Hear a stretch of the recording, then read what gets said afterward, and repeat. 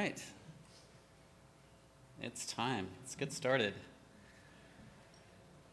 Welcome to Principles of Unit Testing.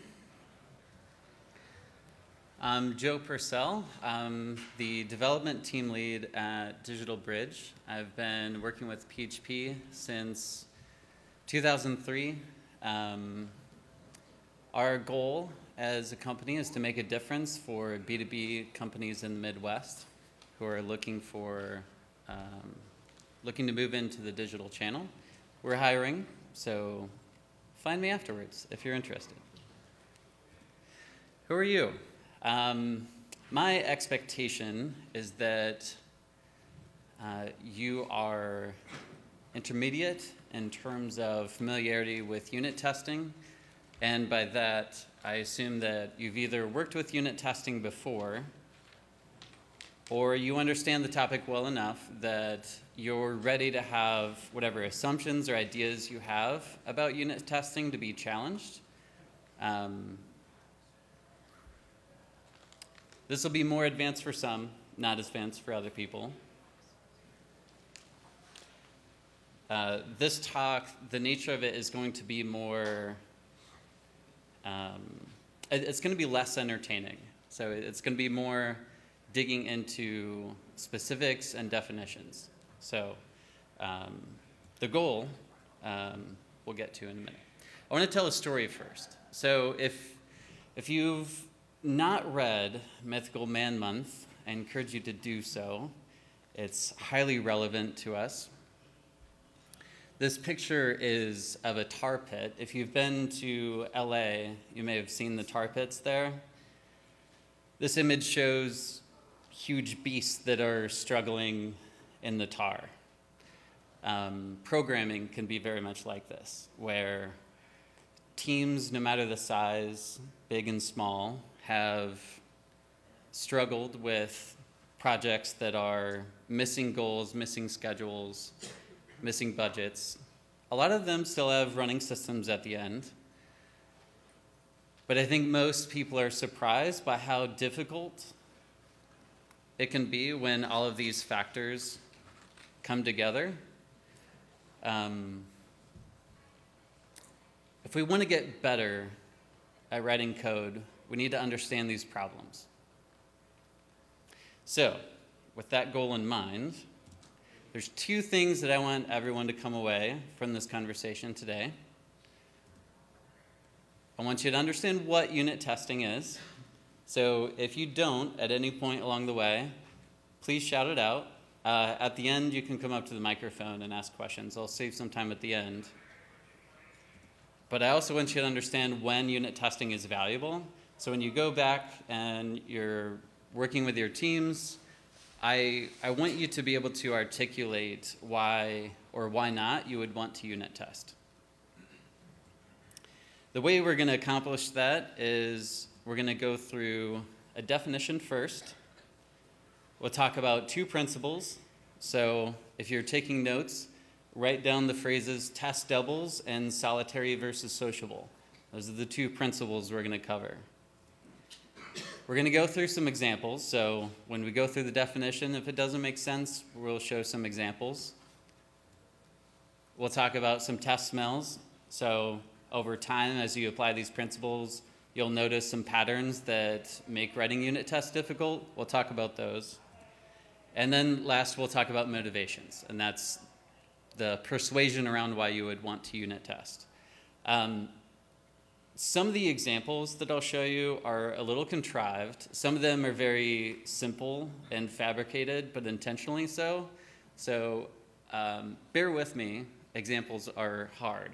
Also bear with me because we're not going to get through all the content here, but I'll make sure that we at least touch on them so that when you go back and you want to do some further reading, you at least are aware of the topics. All right, let's dig in. Definition. Who is frustrated? Raise your hand if you're frustrated by the definitions provided around what unit testing is and how it compares to other types of testing. Maybe half the room or so? Okay. I think there's a number of problems that we face when talking about a definition of unit testing. One is the ones that are out there, a lot of them are ambiguous. So you can't be specific if you're dealing with an ambiguous definition. It's hard to articulate. The books and blogs out there, a lot of them use different terminology. And then even across languages, there's a lot of differences. And the tooling that's used for testing across languages is even inconsistent then. So all of this combined, it's frustrating. Like it's hard to move our understanding of unit testing and how we do unit testing forward with such an ambiguous starting point. I want to point out for a moment, if you look at other industries and how they've evolved, definitions are foundational. They're so important. So one of the things that we're going to try to accomplish with this topic of definition is to make this point clear. What is a unit test? Wikipedia is quoted a lot of times, so if you search in Google, what's a unit test, you might see Wikipedia quoted by bloggers and such, but it's pretty lengthy, like it's not very specific. If you've seen the XUnit patterns book, I think it's pretty close, but it's more ambiguous than I would want it to be. I like what Martin Fowler has to say about this. He says, it's a situational thing. The team decides what makes sense to be a unit for the purposes of their understanding the system and its testing. I like this because it gets at the nature of it, at like how we should approach it collectively. But it's not something you'd really build a definition on. It's not something we collectively can build an understanding together. And a recent article that he posted, he even calls this out. He says, the software development community simply hasn't managed to settle on well-defined terms around testing. Well, I think this is the wrong stance to take. I think we need to define this. So let me propose to you that this is our definition. A unit test verifies a unit's correctness against a specification. We'll elaborate on this. There's a couple things I like. One is that the phrases verify and correctness has its roots in formal verification. I also like this because there's nothing you can unit test that this definition wouldn't apply. But what is a unit in this case? A unit is a function. So if you use the T function in Drupal, that's an example. Could be a method on a class. Like if you have a block, there's a build method on it. Could be a script, like update.php. It's one thing, like it's one concept. If you've ever used a step debugger or a stack trace, think of it that way. Think of a unit as a single step in the stack, or a single stack frame. In terms of terminology, some would call each one of these a subroutine, so you might see the phrase subroutine used. Each one of these could have a unit test written for it because it's a unit. Simple example. Let's say we have a function. It just takes a parameter that's A, adds the integer 1 to it, and returns it.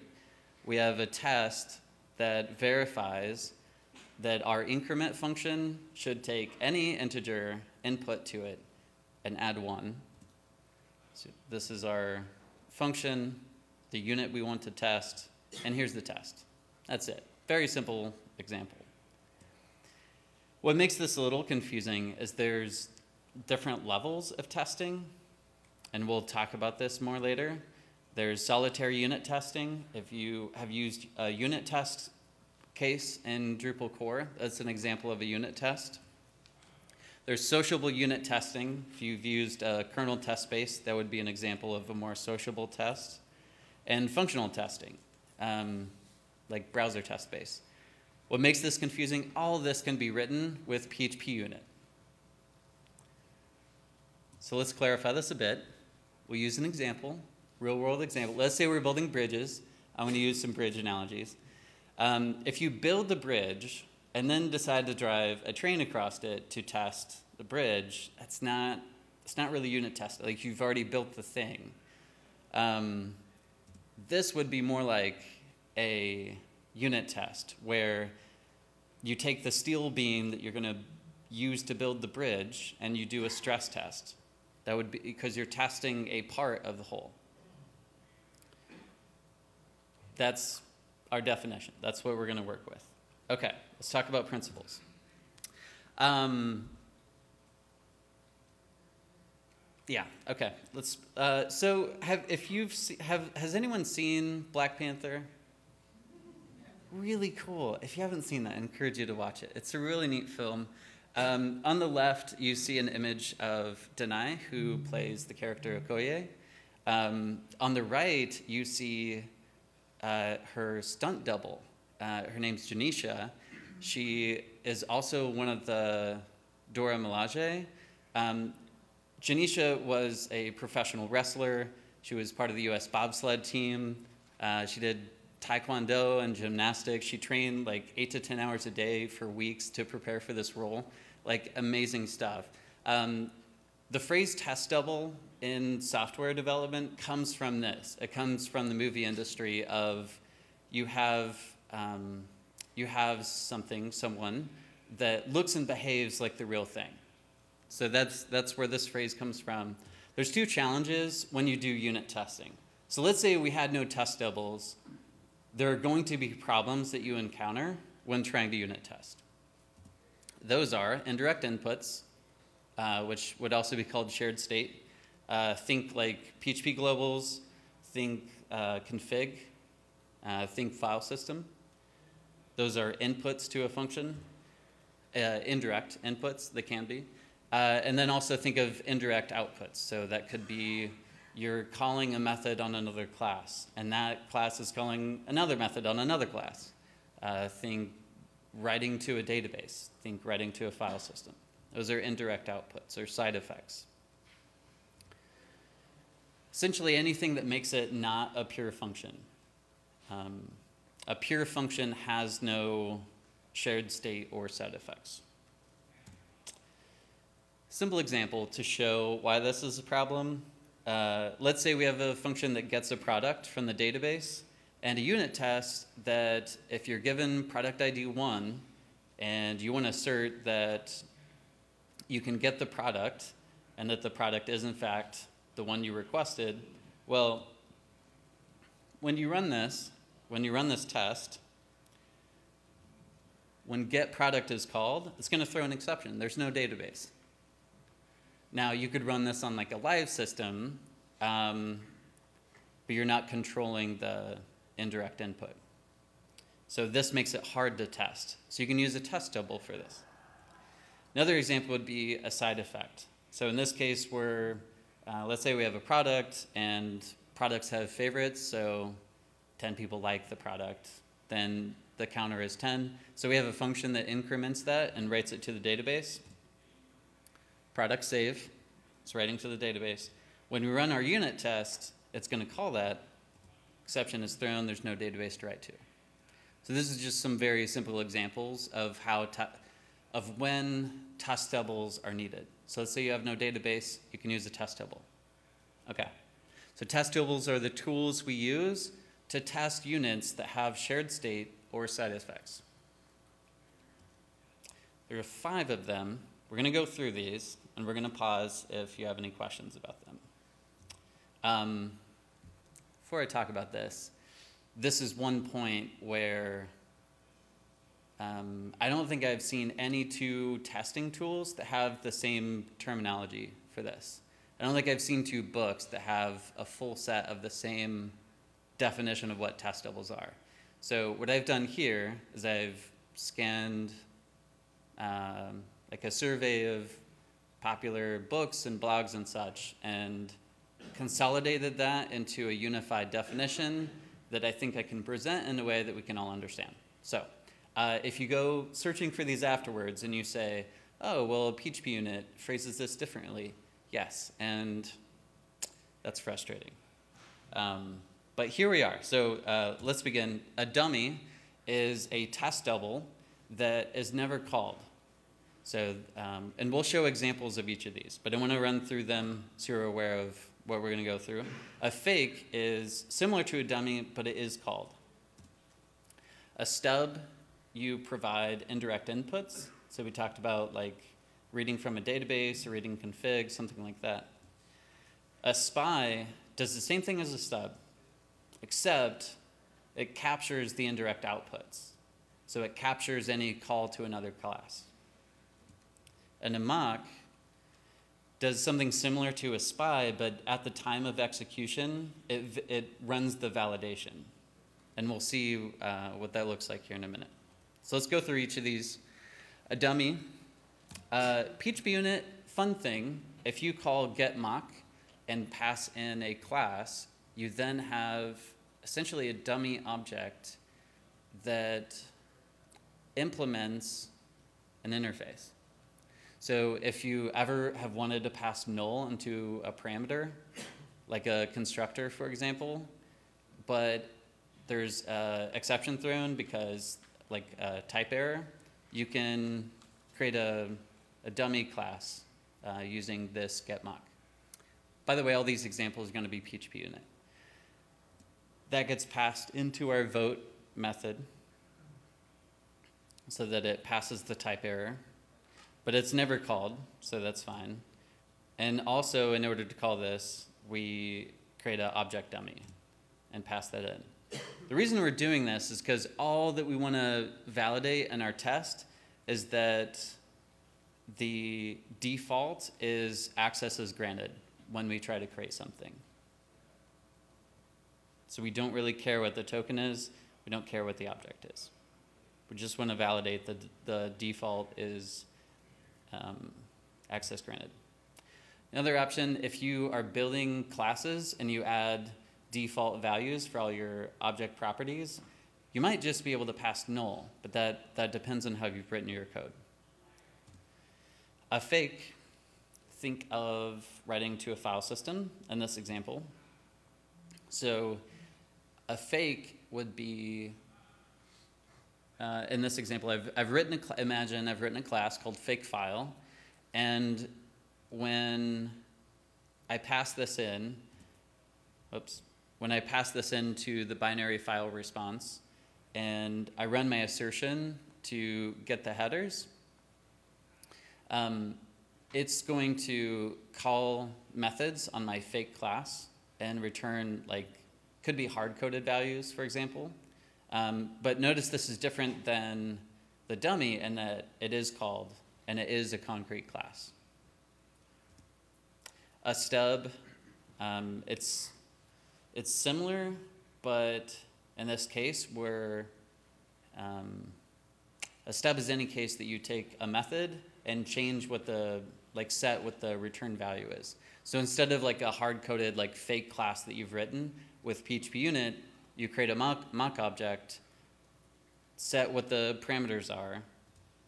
So here we're going to change the method is granted, and we're going to say whenever is granted is called, it's going to return true. And the reason we do this is because imagine we're testing that a controller actually does an authorization check. Very simple example. A spy, it's like a stub, but what you're going to see different in this example is, let's say we have a profile object, and there's a method on that that says, I want to get the full name, which is a combination of first name and last name. What we can do with a spy is we create the spy, pass that to our profile, and then after it's executed, after we call get full name, we can validate the get first name and get last name was called. So you're not validating that the name is Joe Purcell, you're just validating that the method was called. And there are various examples why this is useful. And the last one is a mock. I mentioned that a mock runs the validation during execution. This is how it does it. If you call mock expects this once, that means that when I call getFullName, when I execute the class under test, it's going to verify that it was only called once. It's going to verify that it was called and that it was only called once. So if it was called twice, this unit test would fail. So in this case, we want first name to be called once, last name to be called once, execute the test. That's our verification. What should you double? There are cases where you want to choose different types of test doubles. There are even cases where you may not want to double the indirect input or output to begin with. I think that this part, like what should you create a test double for, is something that people, I can see teams struggling with this because like it all depends on how you understand whether you're doing sociable or solitary, whether you want to test a whole bunch of code with a single unit test or you want to test just a single unit. You want to mock everything around it. You just want to verify this one single unit. Imagine we're building a bridge. You could maybe test a single cable.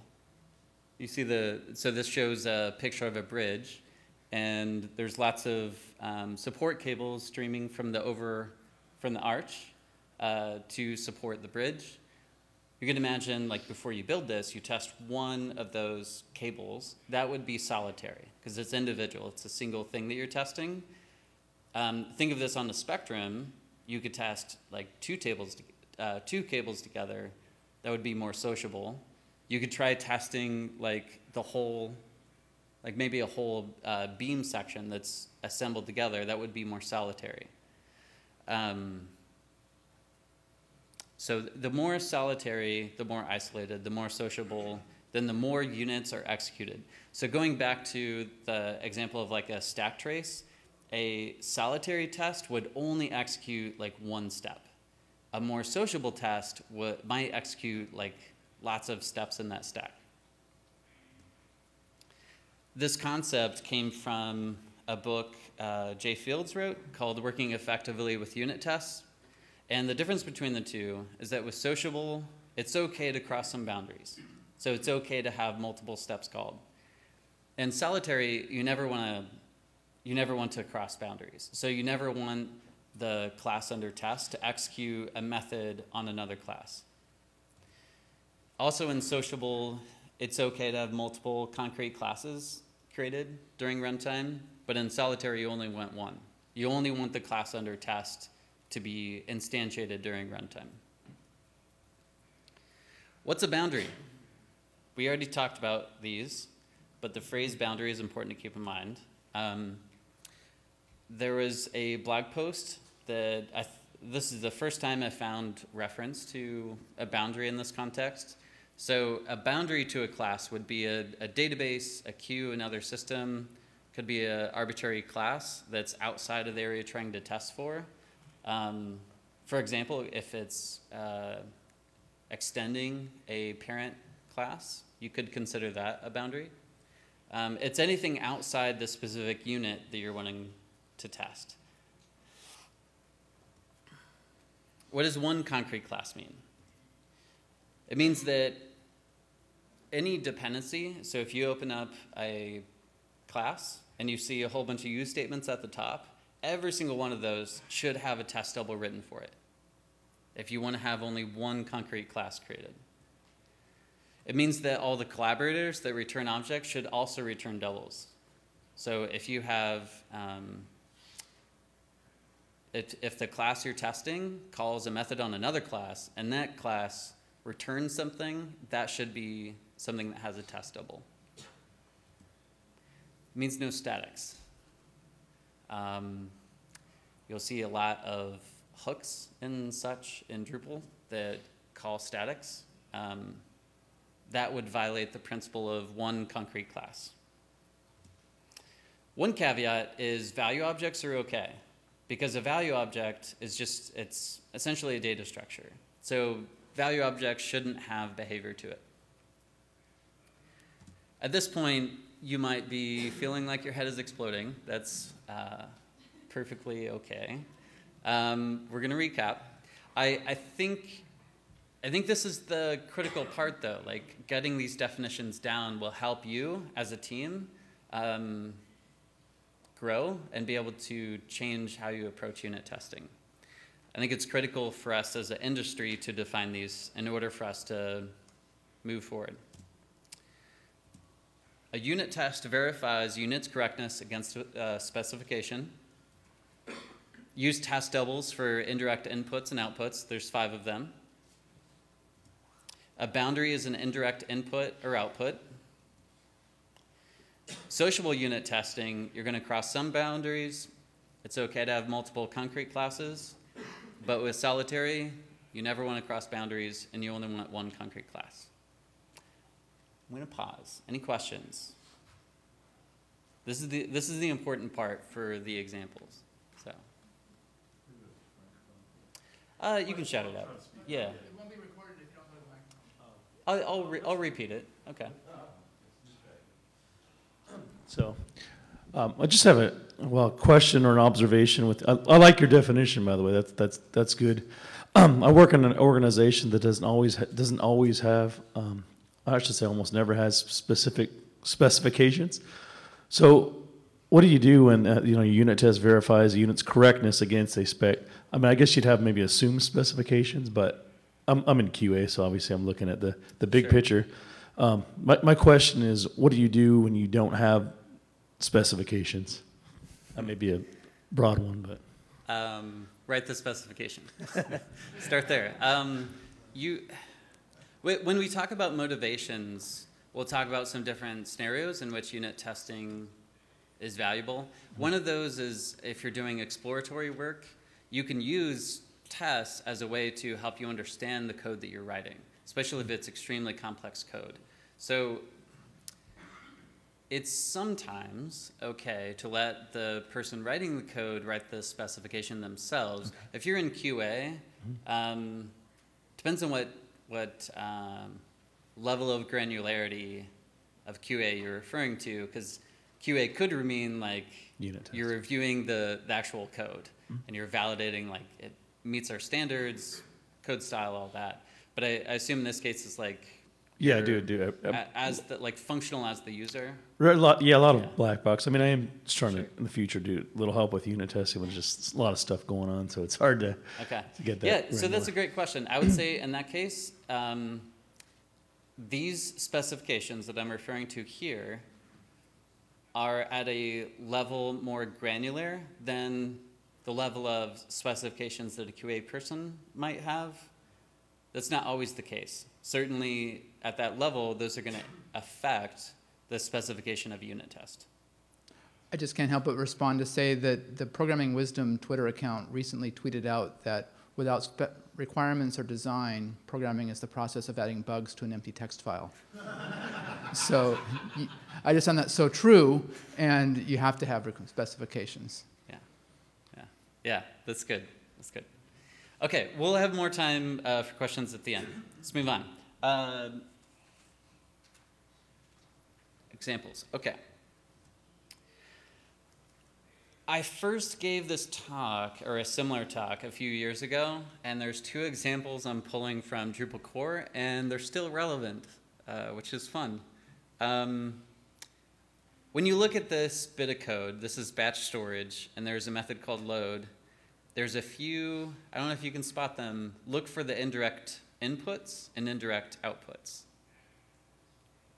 There's a couple. I think there's 3. We're calling a method on another class. That's a collaborator. So that'd be an indirect output. We don't know what this does offhand. We would need to go look at the code.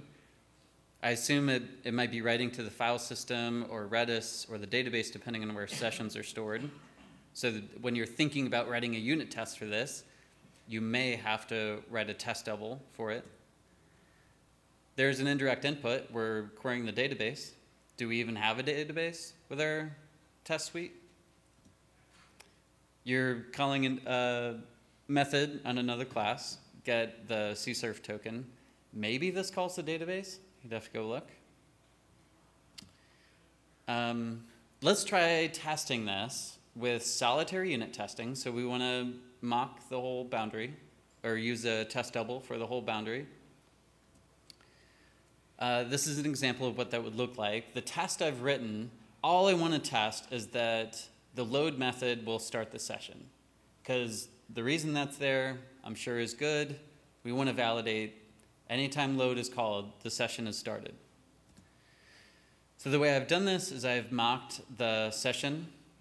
I'm using a mock here because I'm verifying this at the time of execution. So where it says this expects once, when I call load, PHPUnit will validate that it was called exactly once. We're going to stub the indirect input from the database. So when I run this test, I don't need a database. Awesome. It's going to be more performant. I'm also going to dummy the cserv token because for the purpose of the test, I don't need that. I'm not validating that. And lastly, we execute the class under test. The problem with this test, and you'll see a lot of tests like this, core uses a lot of mocks. The assertion's a little unclear, right? The assertion's you kind of have to read through it to find where the exact assertion is. So let's refactor this. Let's revise our test and use a spy. By the way, PHPUnit, I think now comes with Prophecy, because for a while PHPUnit didn't have the ability to use the spy test double. Now it does with Prophecy. We execute, what's cool about this, we execute our code, and the assertion's at the end. And we're going to talk about this approach later of Arrange-Act-Assert, like structure your test in a very readable way. So what's nice about a spy, you can always, it's a good way. So if you see any mocks used and you're like, wow, this is really hard to read, you might consider using a spy so you can pull those assertions down to the end of the test. The second example is the maintenance mode. This code has changed a little bit, but there's quite a bit going on. If you want to write a solitary unit test for this, I think, if I recall correctly, I saw a test for this, and I think it was using browser test base, which, I don't know, it just seemed like this functionality, there might be a good case to have a unit test for it, because what you're wanting to test is like, if maintenance mode is enabled, then I want to not return the page response. I would hope there's some seam in the stack where we can have a unit test for that. So there's quite a few indirect inputs and outputs. I'm going to show them here. 1, 2, 3, 4. 4 different indirect inputs and outputs. The problem with this is we can't solitary test this. So what do we do? You could be thinking, well, unit testing is just that hard. You could also be thinking, well, the code is hard to test. So if you think that unit testing is just hard, what you're going to end up doing is those 4 indirect inputs and outputs, you're going to have to write a test double for if you want to do solitary testing, which means you're going to write this huge sociable test that's fragile and probably impossible to maintain, or refactor. Refactoring is part of all of our jobs as developers. It's a good and natural part of development. So let's take that. Let's delete the untestable code, and we're going to re-implement it later. We're going to break this class into 2 responsibilities, setting the response and showing a message to the user. So I've created an interface. This is going to handle the actual response. Think of it this way. HTML, like requests for HTML, might not be the only content type requested of Drupal. Could be JSON, could be XML. So we could have different implementations of this. I'm going to create a subscriber that overrides the page rendering. So we pass in our maintenance mode page that's going to return the response. You can see where it checks if it applies, whether the user is exempt from the maintenance page, and it returns the response. So now we can test. And what's cool about this, our class does one thing now. All it does is it checks, is the maintenance page on, and is the user an exception to viewing the maintenance page? Which means we can test one thing. Class has 3 dependencies now instead of 6, so we've decoupled our code. It's more readable, and it's easier to test. It's also abstracted, so if you're trying to return a JSON response, you now have a way to do that. Here's an example of the test that you might see. We dummy the account, stub the applies method, stub the get response, stub the get request, execute the class under test, and then we have our specification which says if a page applies to the maintenance mode, then it should return, we should be setting the response on the event that's called. What I like about this example is unit testing is hard. Like thinking through a good unit test takes some time, and it takes some experience. You won't get them all right the first time. Let's talk about test smells. I don't want to go through all of these in detail, so I'm going to breeze through them. This will be good reference material later. And if you're new to unit testing, you may not observe some of these to begin with. But later on, refer back to this. The phrase test smells, if you're not familiar, I believe the origination was the book called Refactoring by Martin Fowler. And in it, there's an excerpt of Kent Beck. He was talking to his grandmother about raising a child, and like, how do you know when the diaper is ready to change? And if it smells, you change it. So how do you know when test code should be changed or refactored? Well, if it stinks working with it, then it's probably time to refactor it. So let's go through some examples. Obscure test. This is the case where you look at a test and it's like 200 lines and you have no idea what's going on. One example of like reducing the amount of code is if that test has a lot of setup, you could use an object mother, which is essentially a class that returns the object you're trying to build. Maybe it's returning a fixture, for example. Something similar is called a data builder. So unlike the object mother that returns like a specific object, data builder would let you build the object you want and return it. So in this example, you could see, like, let's say I want a user that's inactive with 10 posts, call build and return that user, but maybe we want a user that is active with 5 posts. You can, so it's more, a builder is more dynamic way to create fixtures or mocks. You could use a custom assertion. So if your test is obscure because all the assertions are like really complex and like 30 lines, you could take all that code, put it in a method. So in this case,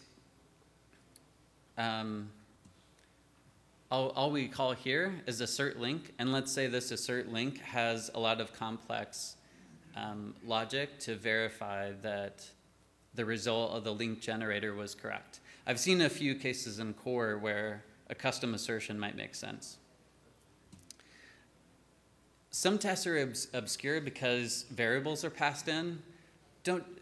Try to avoid doing that, because if this test failed, you have to go read through in this case, the class variable, and like trace back how that variable was set to know exactly what the output should equal. So instead of passing a variable in an assertion, use explicit literal assertions. Another pattern that you can use to address obscure tests is Arrange-Act-Assert. This is brilliant. So Cunningham Ward, I found this on his blog. The idea is you break every test into, using white space, you break it into arrange the preconditions or inputs at the very top.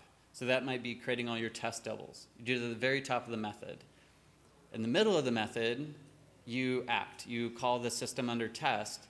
At the very bottom, you do the verification. What this means is if everybody did this, it would mean that you could pick up any test that failed and know exactly, okay, I'm reading these lines of code because it's setting up what we're going to call, and here's the verification at the very end. If you follow this, I think you'll find you'll use mock test doubles less. So that was just a quick example of what that would look like. So easy to read. Assertion roulette. You have a test, it's failed, and you don't know which assertion has failed.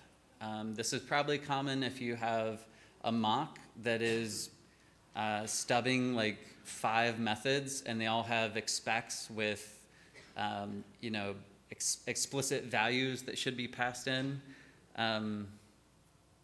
These can be pretty gnarly and frustrating. You could try 1 assertion per test. So a lot of tests in Drupal core and on projects I've seen will have like a test that basically tests all the functionality of a single class. There's a few problems with that. It can be it can make the test obscure, and it can make the test hard to figure out what actually failed. So in this case, I actually pulled this from core. This might be from 8.3. I wrote this slide a while ago. But there's 4 different assertions in this test.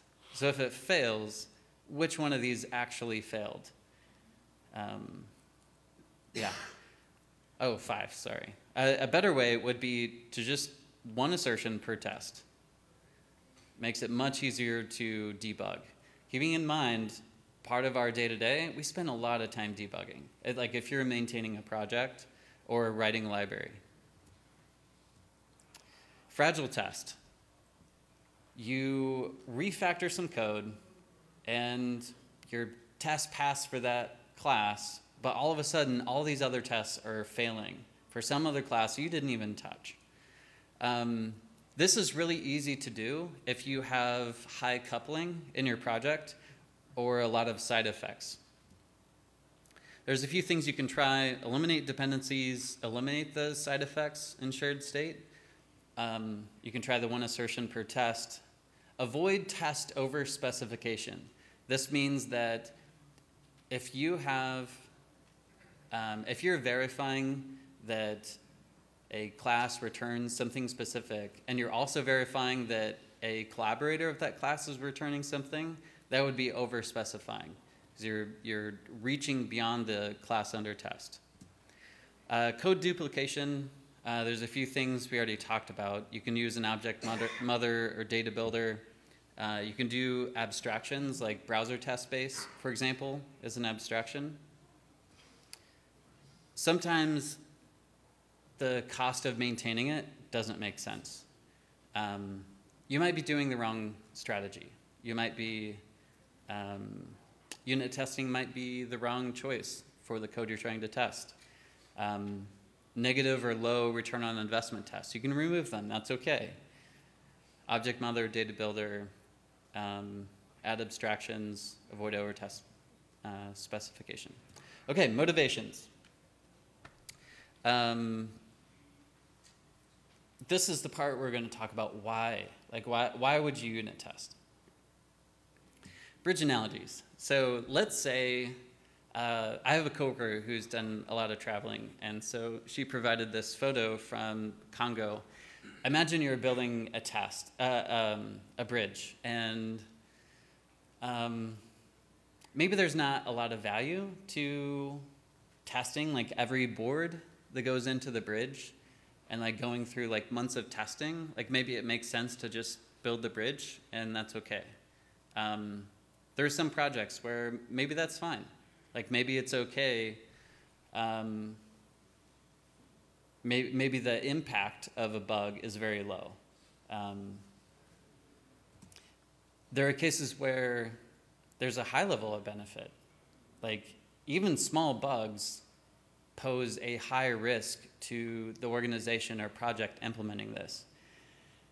This photo is of one of the train bridges in Chicago. 1 million people use the Chicago transit every day. So imagine if one of these bridges failed. Like that would be catastrophic, right? Unit testing can provide a high level of benefit, making sure that every part of the system you're building is correct. So when does unit testing have high value? Use the rule of 3. So if the code you're writing, if there's 3 or more other classes or use cases for the code you're writing, it might benefit from a unit test. If you're writing a library, if someone's using composer require and they're requiring the thing that you're writing, unit test. It will provide high value. If you are working with legacy code, you may want to write a unit test, especially if you're not certain what all is calling the method on the class that you're going to refactor. Even if you don't encapsulate all use cases, if you deploy it and it breaks, you at least can go back to the unit test and be like, okay, which scenario did I not account for? So writing the unit test before you refactor can help you create a baseline for how to move forward. If there's necessary complexity, I was actually trying to think of some examples where I felt like high complexity was absolutely necessary in a method. Usually complexity is the case where it's like we don't have time to refactor. But in any case, let's say you have a method and it's really complex. Unit testing will provide value there. Let's say it this way. If you look at a method and you can't hold in your mind all paths through the code, it might benefit from a unit test. Exploratory work or doing unit testing to assist development, like TDD, might be a case where unit testing is helpful. If there's high cost to even minor bugs, financial software, for example. If you're writing a framework, similar to a library, but like let's say you're working on the Symfony project or you're working with Drupal core, Drupal contrib, should be writing unit tests. Like there's bound to be something in there that at least 3 other people are using. When is unit testing not so valuable? Well, I would love to talk to you all afterwards about this, but I think that most Drupal projects may not benefit from unit testing. Because most of it's glue code. Like most of it would probably benefit from a test at a higher level. So like a functional test or a browser test, for example. If the maintenance cost is significantly higher than the cost of a bug, maybe you don't want to unit test, and that could be okay. If you're writing code in a platform, this is similar to the first point. Like if you're writing code, like maybe it's a theme function for WordPress or a theme function in Drupal or something. Like there are certain cases where a unit test within the context of a project that's leveraging a platform like Drupal, it may not provide a lot of benefit because you're relying on the platform to be stable. Yeah, it would be kind of a chaotic world if you had to write unit tests for all of the code that was leveraging a platform because the platform was so unstable. That would be unfortunate. If there's a more valuable form of testing with lower effort.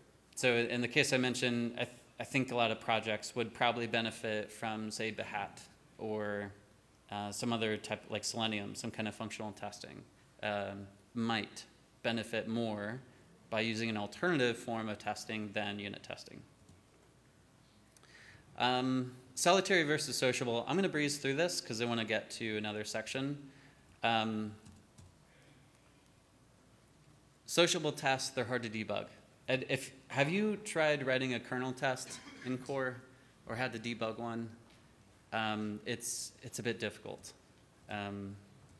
Solitary unit testing, there's a lot of benefits to it. It's going to execute faster. If you have to write a lot of test doubles, you're going to think, you know what, I'm not going to write that test double. I'm going to refactor my code and make it less coupled. It should not underestimate how much easier it is to test pure functions than their state-filled counterparts. Solitary unit testing forces you to write good code. So, the story of the Lorax. It's a story about pollution, and the Onceler would not listen to the Lorax, who was saying, "You're destroying everything. Like, you should stop doing this very bad thing." It can be hard to communicate the business value of doing unit testing, but where it's appropriate, you should. You should be the Lorax. The code does not have the ability to speak or defend itself. You are the professional in the room who should understand the value of unit testing and be able to communicate that. Example of a Lorax. One of my coworkers, Kyle Einecker, he sent me this message a while back, and it was just, "This is why Drupal 8 is good," and sent me a link to an issue thread. So I opened it up. Someone had submitted a patch, said it's ready for review, and a maintainer came along and said, "Sorry, but we can't just commit this. Supporting comments won't help here. We need tests." That's being a Lorax. That's stepping up for the code and saying, other people depend on this. Let's make sure it's stable. So where do you start on your project? I recommend a tool called PHP Metrics. There's a lot of static analysis tools out there, but go get a baseline. Like, figure out where your code is highly coupled or where it's highly complex. So this chart, it shows 8.5. It shows some various things where there's high complexity as you move up the y-axis and high coupling as you move across the x-axis. Those are good cases where you might want to decouple or lower the complexity of your code. Think about Symfony. It's good object-oriented code. There are a lot of projects that are reusing Symfony. It shouldn't surprise that there's a lot of solitary tests in Symfony. So something to think about. So remember the principles of unit testing. Use test doubles and apply the principle of solitary versus sociable and which one's going to be more appropriate for you. All right, thank you. I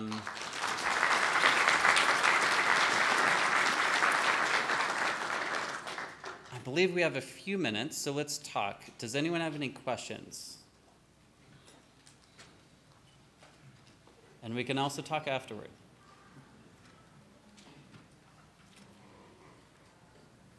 Okay, thanks everyone. The slides are available online. You can also rate this session. I'd love to hear your feedback. The slides also include some references from the presentation and further reading.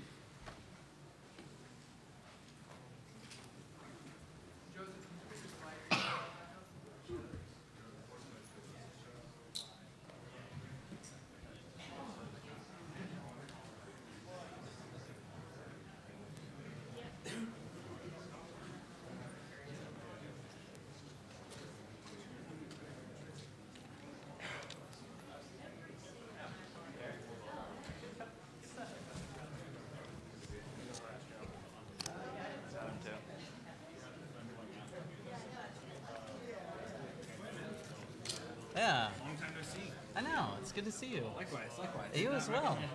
I know. I saw you up there. Yeah.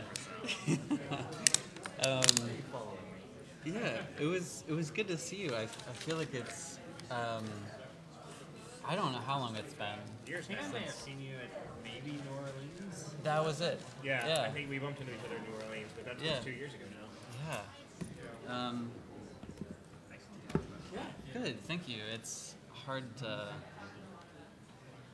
yeah, it's hard to know.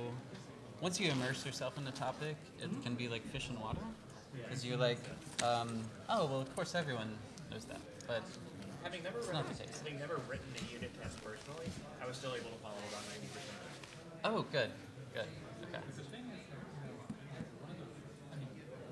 Let me come down there.